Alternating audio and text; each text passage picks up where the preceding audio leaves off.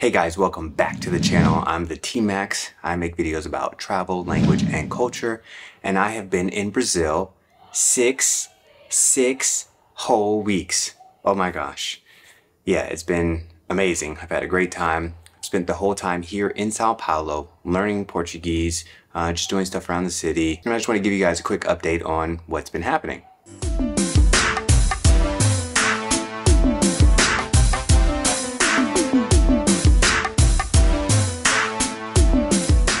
I still don't have my CPF, and this is a huge mistake. If you're somebody like me who is used to shopping online or who wants to order food, through a delivery service or even get a sales price at a store, you need a CPF. You need it for everything. So if you're planning to be in Brazil for 2 weeks or more, get your CPF before coming here. It's something you can do online.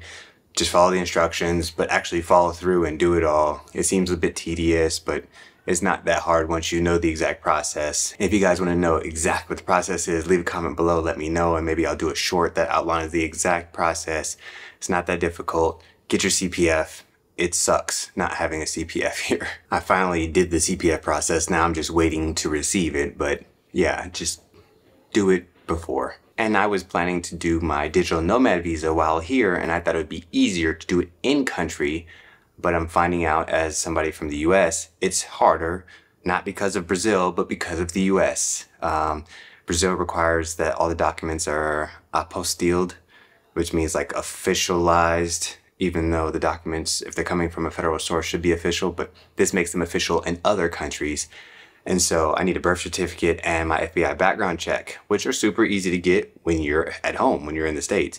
Trying to get that stuff from here is a headache. Like you're trying to order it, mail delivery service is expensive.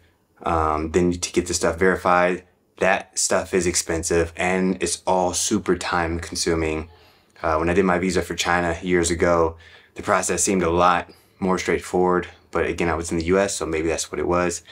Agencies here offer to help and they're like starting at $1,000, going up to $1,500 for their help. This is not including all the payments you have to pay. I'm looking at $2,000–$3,000 US just to get this digital nomad visa from here. And also you need every document translated and it has to be translated officially.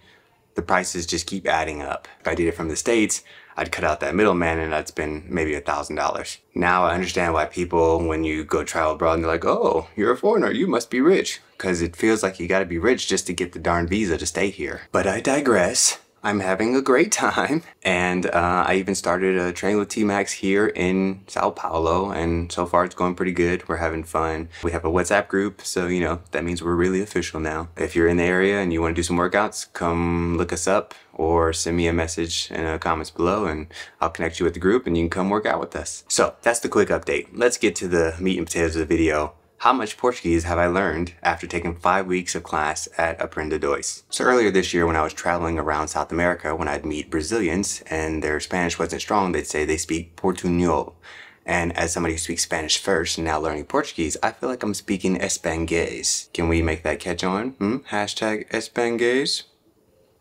And so this is why I keep making Spanish errors in Portuguese.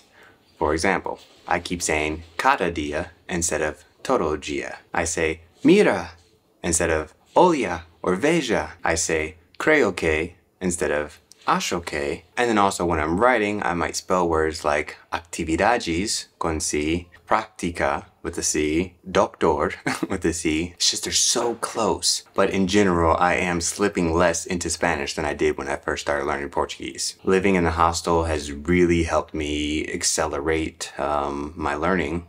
The learning process is going way faster, I think, than if I lived in an Airbnb or if I lived with English speakers or Spanish speakers even. And because I'm exposed to so many different sotaque every day, I'm forced to really expand my ability to listen. And hopefully this is making me better at the language and a better listener. Sometimes I do find it hard to switch from Spanish to Portuguese. If I'm talking Spanish to someone, I can't just switch to Portuguese. But if I'm speaking French or Mandarin, I can speak that language and then easily switch to another. Hey, that's okay, come on. After being in country for 6 weeks, it is official that my Portuguese is stronger than my Italian, which wasn't that strong to begin with. An interesting thing that I find here is that they use teaspoon or cups when they're talking about recipes, but everything else is metric. I just thought it was strange. I'm looking for like how many grams do I need to put in this thing, and it's like, oh no, uma xícara or colher de chá. I'm like, whoa, that's literally a teaspoon and literally a cup, and it's based on an American cup is what they call it, is the xícara. It's a glass cup that we don't use in the States that are very popular here that they call American cup. Did you know that in Brazil, cats only have 7 lives as opposed to the 9 that they have in the US? So you probably will see a mass exodus of cats to the US after they watch this video so they can have 2 more lives. I recently found out that the DARE program, the Drug and Alcohol Resistance Education program that we have in the US that I grew up with, exists here in Brazil as well. They call it ProERG. And this is what it stands for because I don't remember. They have a song and everything, and the line is the same, and it's just really interesting. Or when you see things that transcend cultures. So there's an expression I like, com licença, and this literally means with license, and it's how they say excuse me here. So if you want to pass by somebody, you say com licença. Oh, Portuguese always wants to be different, huh? No, I'm kidding. But I did find some examples when Portuguese is the only language that is different from the other languages. So when you're talking about the length of something, in French it's longueur, Spanish longitude, Italian lunghezza, and in Portuguese comprimento. The word beast in French is bête, in Spanish bestia, Italian bestia, and in Portuguese fera. If you want to lie in a hammock, or hamaca in French, hamaca in Spanish, hamaca in Italiano, or hedge in Portuguese. And because my level is getting better, I'm starting to learn a lot more interesting words and phrases. Let's take a look at some of those. Hiato is a word that separates all the different sounds of the vowels, even if they're next to each other. For example, the word hiato, hiato, all the vowels have their own sounds. They're all separated. Versus like Paraguay. The guay is the U-A-I is just one sound, so that's not hiato. Encher o saco literally is to inflate the sack, but you can use this when someone is being irritating. Massa do amor is an apple of love, but it's actually candied apple. Emenda de feriado, it literally means a stitched holiday, but this is the word they use for 4-day weekends. Roda gigante, like a giant wheel is what it translates to, and this is what they call a Ferris wheel. X, no, not cheese, X. This is actually the letter X in Portuguese. And whenever you go to a restaurant, you'll see in the menu next to the word burger, you just see an X for cheeseburger. Boca de siri. This is the mouth of a siri crab, which are small blue crabs. And someone who doesn't share secrets would have boca de siri. Café de manhã versus café da manhã. One is a coffee in the morning, and the other one is breakfast. So, amanhã para café da manhã, de manhã tomo uma café de manhã.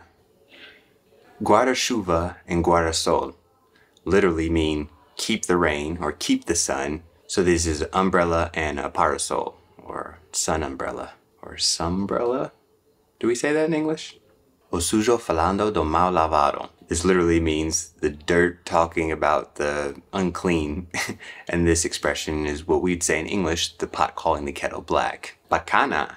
This is a very popular word that all the hip and cool people use, and it means cool, nice, or interesting. The TMax é muito bacana. Tá. So this is like the Swiss Army knife of responses. It stands for está, which means it is. He is, or she is, or you are. I mean, like any question they ask, you can just respond, tá. Fique Barbie na caixa. And so at first I thought it was like to preserve something because it means to stay like a Barbie in the box. So, you know, like preserved, well preserved, actually means shocked, like a Barbie in a box. I don't buy Barbies, but I hope they don't look like that. That's kind of scary. Fazer cirurgia, or fazer massagem, to do surgery or to do a massage. This is what both the doctor and the patient would say. So the person that's getting surgery is doing surgery, and the person getting a massage is also doing the massage. Cachorro de rua versus cachorro da rua. So cachorro de rua is like a stray, a hound or mutt, some dog that's on the street. Cachorro da rua is also a street dog, but the whole community takes care of this dog. So basically it's like the neighborhood dog, the neighborhood pet. Beija-flor, flower kisser is what it translates to, but this is a hummingbird. Dar pepino, literally to give a cucumber, but it means to be in a pickle. EI, Literally, this means and then, and it can be used that, especially if you're writing. In a book, you'll see EI and it means and then. But when people say it on the street to each other, it literally just means what's up. Omem galinha, man chicken or chicken man. I thought it was going to be a coward, but it actually is more like a rooster in a hen house type of chicken man. So basically a womanizer. And I heard this expression in the store, este dinero da, am I giving you enough money? And instead of saying sim, which is yes, they responded da. So they used that same verb, which immediately took me back to Chinese, because in Chinese you can't say yes for a question with the verb, you just repeat that verb back if it's yes. And I was like, whoa, where am I? Okay, I'm in Brazil, not China. Or am I in China? No, I'm in Brazil. Yeah, we've made it to false friends because that list is just never gonna end. Let's start with English this time. Cigarro. When I read it, I thought it was a cigar. So it looks like cigar, but it's actually cigarette. Cigar is charuto. Parenti are not your parents, they are your relatives. If you want to say parent, it's o pai, which is also dad. So if you want to say parents, it's os pais. Esquisito. My first thought was exquisite. No, it means weird. If you want to say exquisite, it's requintado. Alias is not your alias. It's actually just means by the way. If you want to say alias, it's pseudonymio. So the next few, if you see them written, there's no confusion. But when you hear them, you're like, whoa, what? Happy. I'm thinking like happy. And actually is rap. That's how they say rap. If you want to say happy, it's feliz. Rancho. It literally means ranch, not like the big boss. If you want to say that, it's chefon. Creamy. If you read it, very clearly it's crime. But if you want to say creamy, that's actually cremoso. So let's switch over to the Spanish false friends. Recado, which when you read it looks like recado, which is an errand, but it's not that, it's a message. If you want to say errand, it's incumbencia. Oso is not a bear, it's actually a bone. If you want to say bear, it's urso. Canela is cinnamon, but it's also your shin bone. So when you read cariño, it looks like cariño, which would be deer, but cariño is actually like a small cart. If you want to say cariño, it's querido. Ordenado is not clean. It's actually an old word for salary. If you want to say clean, it's limpo. Lavabo is not a sink. It's actually the toilet. If you want to say sink, it's pia, which is strange because you pia in the toilet, not in the sink. I don't know where the Brazilians pia. Vaso is not a cup, it's a pot. If you want to say cup, it's copo. So that has been 6 weeks of knowledge and information in Portuguese. I'm pretty fluent.